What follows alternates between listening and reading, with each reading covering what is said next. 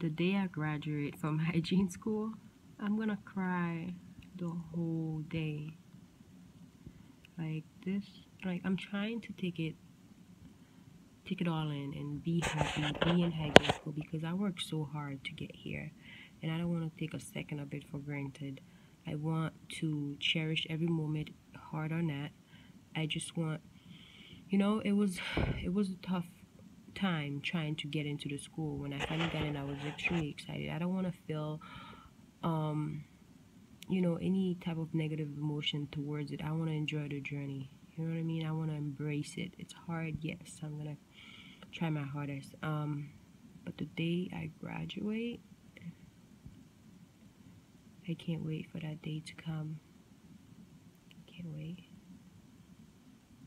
At times, it feels it's coming. I know for sure it's coming.